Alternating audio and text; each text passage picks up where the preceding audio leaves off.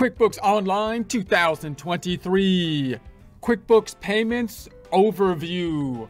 Get ready to earn the skills needed to boost your bank books on up with QuickBooks Online 2023. Support accounting instruction by clicking the link below, giving you a free month membership to all of the content on our website, broken out by category, further broken out by course. Each course then organized in a logical, reasonable fashion, making it much more easy to find what you need than can be done on a YouTube page. We also include added resources such as Excel practice problems, PDF files, and more, like QuickBooks backup files when applicable. So once again, click the link below for a free month membership to our website and all the content on it. QuickBooks Online Payments is basically an add-on feature within QuickBooks Online, adding banking features integrated within QuickBooks Online, primarily geared at giving customers more payment options while simultaneously integrating and in some cases automating some of the transactions within the sales process. For example, it might have an impact on invoices, sales receipts, receive payment, and deposits, possibly also helping us with our tracking of accounts receivable and more easily constructing our financial statements from the financial transactions, that being the balance sheet and the income statement. So we're going to start out listing some of the benefits, then we'll go into some of those benefits in more detail. Some of the benefits of QuickBooks Online Payments include: help accept payments faster, providing payment options on invoices, automates the receive payment process, batches and automates deposit for easy bank reconciliation, possibly provides mobile payment possibilities, can send a payment link instead of an invoice. You can automate recurring sales receipts. For example, if you have a subscription model, may be able to connect to e-commerce or such as a Shopify or other related types of systems.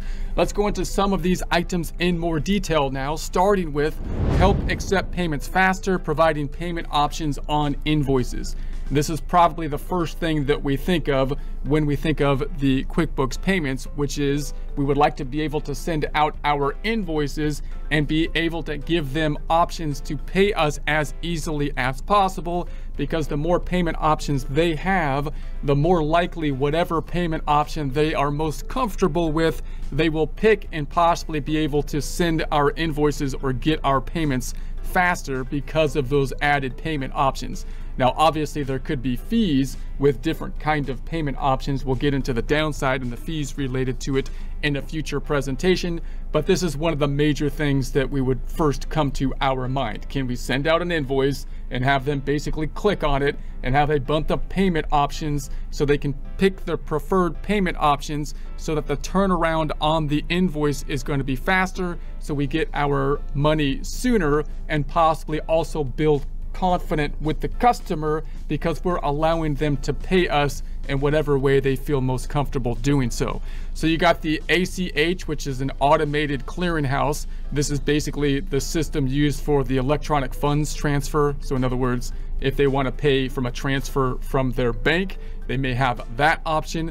They've got the credit cards, and I think basically all the major credit cards are there: Visa, MasterCard, Discover, American Express. They've got the PayPal option, so some people really like their PayPal and are using it like a checking account, so that could be quite useful to some people. Same with the Apple Pay.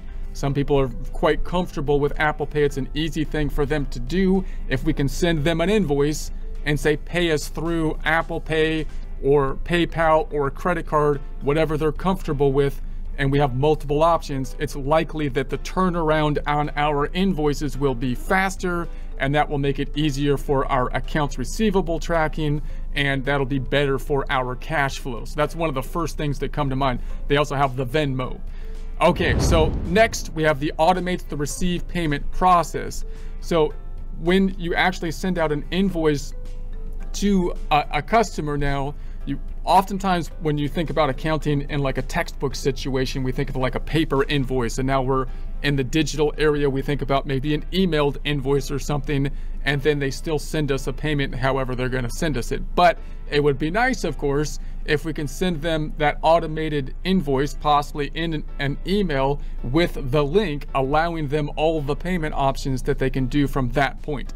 So that's basically what we have here, because we've integrated our banking system within QuickBooks, so it can more easily kind of integrate that within the invoice. So now we can kind of automate the whole process on the email. So when they get the email, they will typically have something that looks something like this, where they can pay the invoice. Once they hit the pay the invoice, they can generally select the payment options that they think are that they're most appropriate to them, which they prefer. And that's the benefit. They have that variety of the payment options, and the invoice can be used to just turn around and facilitate the payment much more easily. So batches and automates deposit for easy bank reconciliation. So on the bookkeeping side of things now we have the fact that we're sending out the invoice with an email, and we gave them multiple ways to pay us through the link. Because we're basically using the banking services within QuickBooks, the QuickBooks Payments is basically giving us a banking facility, like a checking account, right? So now we're going to be able to track the information that's going from the invoice that we're going to be tracking, which means we're going to track the accounts receivable, which hopefully we don't have to track as long because they're going to pay us faster. And then when they pay us, we should be able to track that with the QuickBooks Payments, because we basically have like a checking account integrated within QuickBooks through their QuickBooks payment options, which hopefully allows us to automate the payment processes a little bit faster. So payments automatically generate a receive payment form linked to the appropriate invoice. We'll take a look at some examples of this in future presentations, what the normal process looks like and how this automated process may be able to simplify it. But once we receive the payment, usually if I got a check, I would have to manually input the received payment. But if I use this automated process, because QuickBooks is linked to the banking services, they might be able to record that transaction for us. Payments are batched and recorded into the bank account in a format that makes bank reconciliation easy. Let's take a look at this on a flowchart. Now, this is the desktop flowchart. We're talking about QuickBooks Online, not the desktop, but the desktop homepage has this nice flowchart. And so let's kind of compare the process if we had QuickBooks Payments versus if we did not have QuickBooks Payments with the sales part of this flowchart. So when we do work, we typically will then send out an invoice and hope to receive payment on the invoice. Or if we did work at the same point in time, we might create like a sales receipt. That's the form you can think of if you're at like a cash register, for example, at like a restaurant. But let's think about the invoice. We did work, we're invoicing the client, we're sending our invoice, which is a bill to them. And normally we send it out, and we've been able to, even if we don't have payments set up in QuickBooks, we can email them the invoice, and then they would have to pay us somehow. Either they can send us an electronic transfer some other way. We can give them a way to give us an electronic transfer through PayPal or something like that.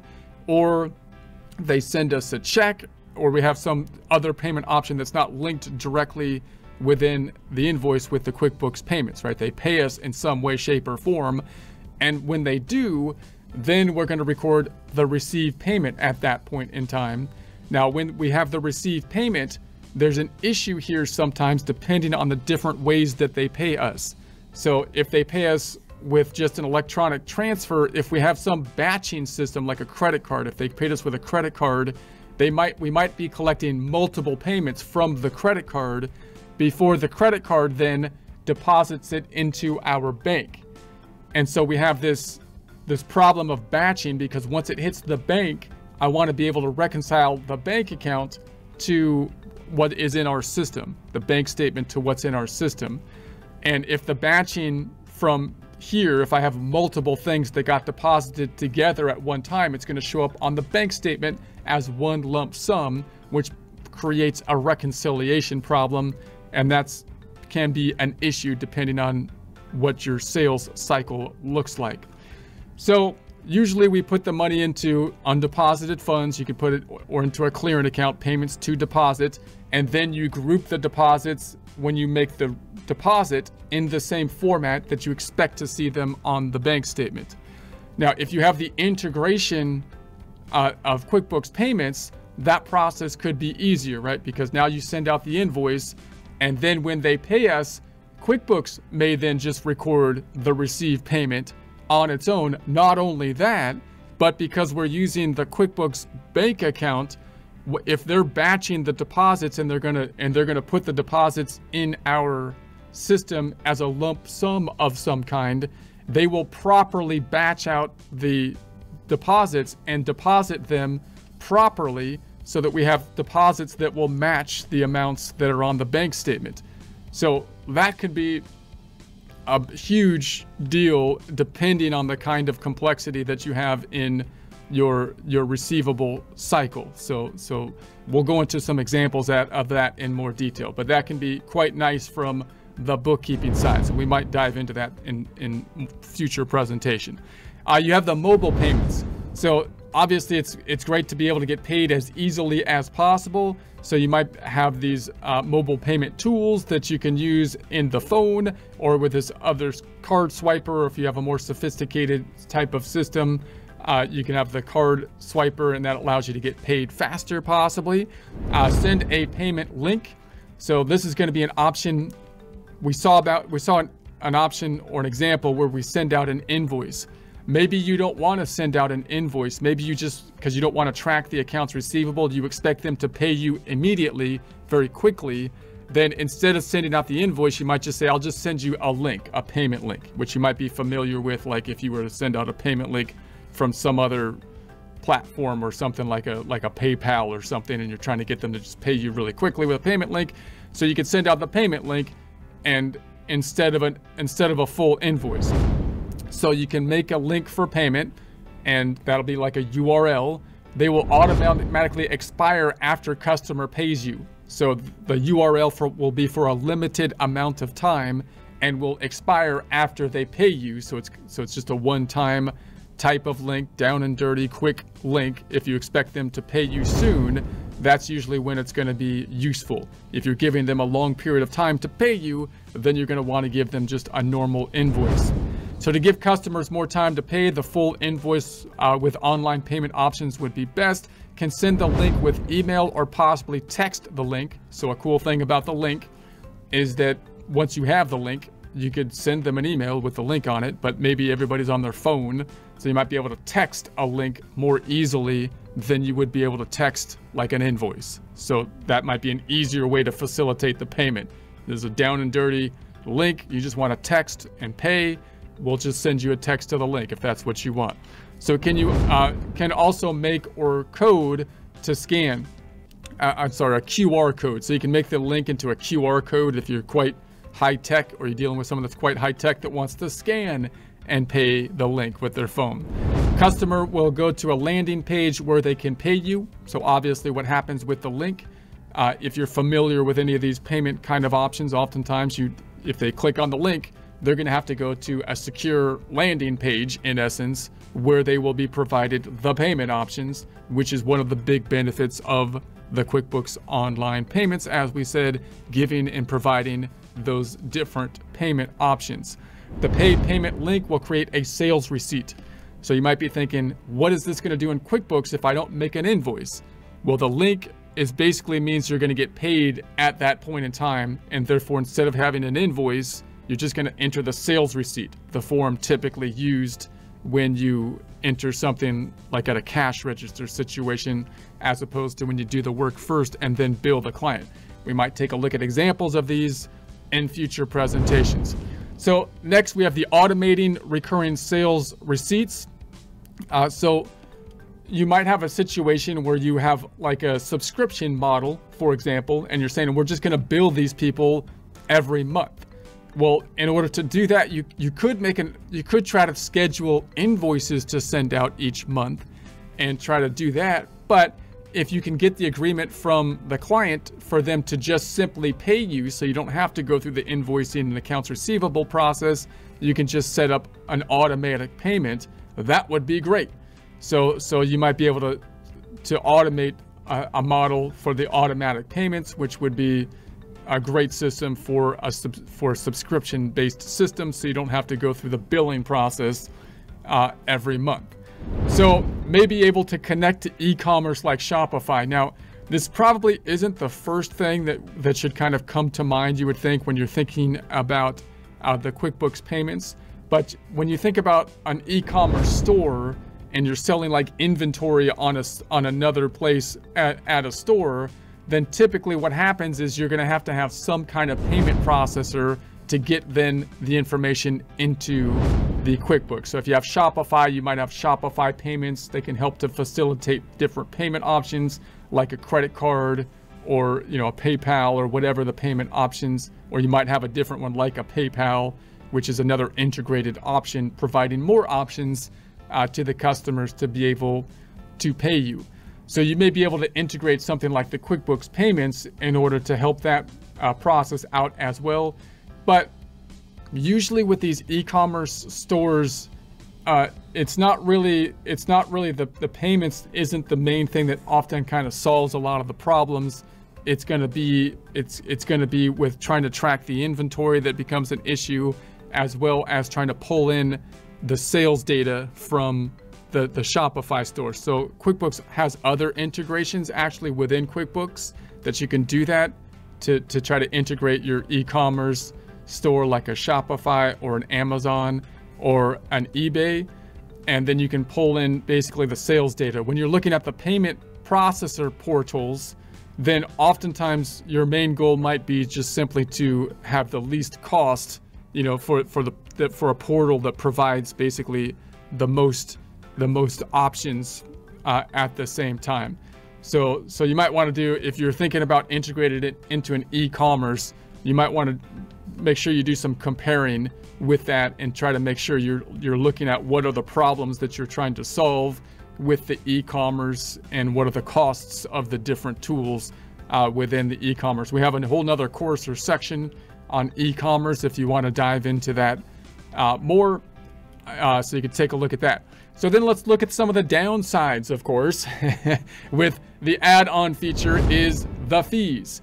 Now, this is the fee structure currently on the QuickBooks website. Things could, of course, change as time passes. You might talk to a pro advisor and get basically different or better fees possibly. But the general idea, of course, is that you are providing the ease of payment to the customer, but there's typically going to be a cost with the different kinds of payment options that they might be selecting. So note this, in practice, then you might be saying it depends on the kind of business as to how you're going to try to be facilitating payments from customers. If you have a lot of repeat customers, then you might try to do your best to come up with a system where they pay you in a way where the fees are lowest, so that you're benefiting best between your transactions and the third party isn't benefiting. In other words, if I do a lot of business with a particular customer, then I might say, hey, look, it would be easier for me. I'm not going to get hit with charges if you pay me if we have the same bank. Maybe an electronic transfer would have a lesser of a fee than some other kind of ways. Or maybe if they use PayPal and you use PayPal or something, maybe you have lesser fees, or possibly even a check would be lesser fees in some cases, possibly. However, if you're dealing with new clients or you have a lot of different clients where you don't have a lot of repeat transactions, but you have a lot of one-off transactions, and your goal is to try to influence or get your sales pitch in front of as many clients as possible, then what you want is to facilitate the ease of the sale or the turnaround, the completion of the transaction as easy as possible. And that often is the case where you have, like I say, a lot of sales to a lot of customers where you don't have a lot of repeat business possibly, or you're not working exclusively with them. You're not doing custom jobs with them. You're providing them just goods, and you're trying to build confidence without as much personal interaction with them. And those cases, oftentimes it might be worth it to give them as many payment options as possible and have as high tech and professional a feel as you can, right? So in those cases, you want to send out the invoice and say, hey, look, I'm going to give you any payment option that you want, that you feel most comfortable with. And you're going to, of course, have possibly fees related to those. So there's different fees depending on the kind of payment they choose. So you got the ACH bank payments, 1% here, invoices, invoiced, the card reader, and then the keyed when you actually kind of punch in the information in one way, shape, or form. So again, if you're diving into the fee structure, you might want to, you could research it at any given point in time so that you get the current fees, and you might want to talk to like a QuickBooks Pro advisor to see if they have any discounts possibly on the fees as well. Also notice the fees are basically structured here mainly when you're facilitating the transaction. So they're taking a piece when the transaction is being facilitated. So you might be thinking, do you have options then to be able to, for certain clients, possibly try to set up certain payment options which have less fees if you do a lot of repeat business with them and you have built trust with them and so on. And for other clients where a situation might be worthwhile to incur whatever fee depending on whatever payment option is being chosen. Okay, so apps to facilitate accepting payments. So you could have apps that can help to kind of integrate with this. The two main apps that we might look at in a little bit more detail in future presentations are the QuickBooks Online app and the Go Payment app. So first, let's take a look at the QuickBooks Online app. This is basically just your QBO app. So QuickBooks Online is a cloud-based software. Now, I typically do my work on my desktop on it, but because it's cloud-based, they have the cloud-based app and you can do your work on your phone. So this is basically QuickBooks modified to work well on basically a mobile phone. Therefore has all, the functionality for the most part of just normal QuickBooks. It's not there, in other words, just to facilitate the receipt of payment. It's got everything you need. So this is the app that you might have if you're the owner of QuickBooks or administrator of QuickBooks. And in that case, you might be able to receive customer payments where you usually need to enter the customer name and options for transactions to add classes or custom fields. In other words, when you make a sales transaction, you might be using classes, which is an add-on type of feature to better classify your income statement, or custom fields, and you have more functionality to do that with the full QuickBooks Online application than with the Go Payment app. So the Go Payment app is basically just for the payments now. So now you've got an app designed just to help facilitate getting the money, from the customer, which might be good for the owner, but also might be good for an employee or someone, a salesperson or something like that, where you don't want to give them your full QuickBooks Online app. You want them to just be able to collect payments that are going to go into our QuickBooks account, right? So basically used just for customer payments. So you got the sales receipt and payment. You may not even need a customer name. So you might be able to, enter a pretty basic format in order to receive payment, to get paid. Just enter the product or service or a dollar amount. May be used by a sales agent who is not the owner or bookkeeper. So that might be a system that is set up for like employee type of situation where you'd have to set them up in your QuickBooks system, set up the GoPay, and then you can give them connectability possibly so that they can collect payments, of course, which would be great.